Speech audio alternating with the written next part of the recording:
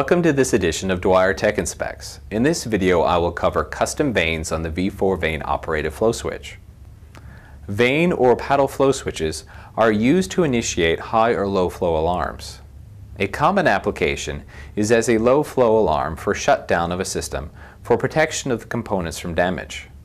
Often these are used in cooling lines, oil lines, or monitoring other fluid flows that are critical for the system to operate. In the example shown, a V4 is used to ensure cooling water circulation before the air conditioning compressor motor starts.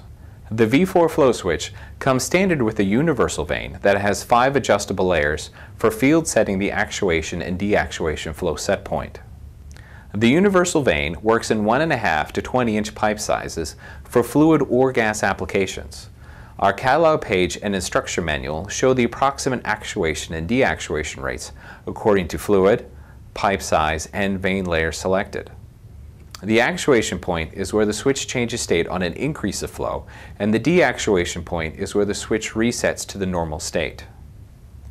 If the universal vane does not have the proper actuation and deactuation point needed for your application, then Dwyer can fabricate a custom vane for your specific application needs that can usually be made in about 2 weeks.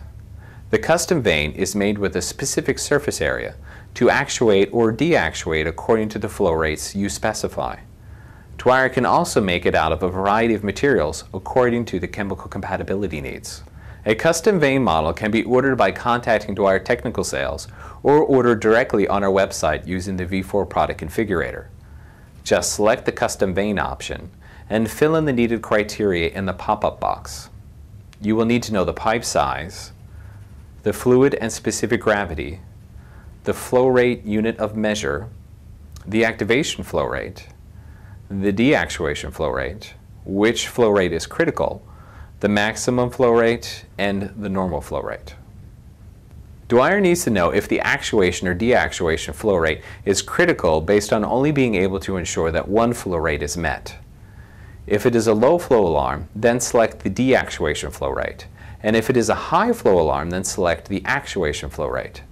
Typically, the deactuation point is approximately 55% of the actuation point for liquids and 75 to 90% of the actuation point for gases. Dwyer can make V4 custom vanes that will actuate on increasing flow or deactuate on decreasing flow according to the velocity ranges on the chart shown. Don't forget to check back weekly for regular editions of Dwyer Tech and Specs. Dwyer Instruments. Right choice, right price, right now.